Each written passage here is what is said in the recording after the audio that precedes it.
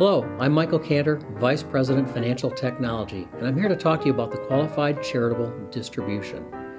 This part of the tax code was made permanent by the IRS at the end of 2015. What it does is that it allows a taxpayer who is age 70 and a half to take their required minimum distribution and pay it directly to a qualifying public charity.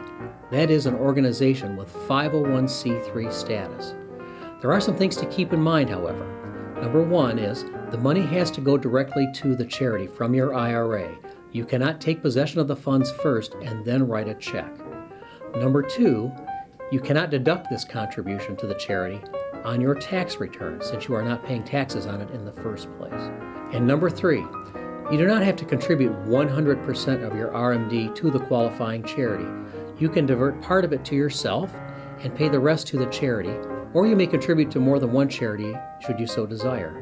If you would like to know more about how to incorporate a qualified charitable distribution into your tax planning, please consult a tax professional. This is Michael Cantor, Vice President, Financial Technology. Thank you.